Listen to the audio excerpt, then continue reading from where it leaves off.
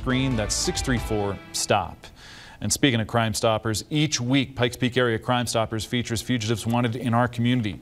We highlight a couple hoping for your help at home. Mugshot Monday, brought to you by Trail Finder, Private Investigations, and Service of Process.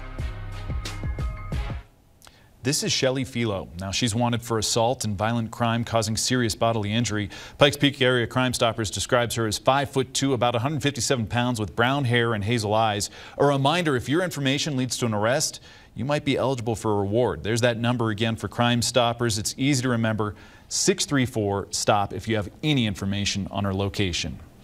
Well, stick with us. There's still more ahead on 11 News at 9. Coming up next, we're gearing up for the Teller County Fair.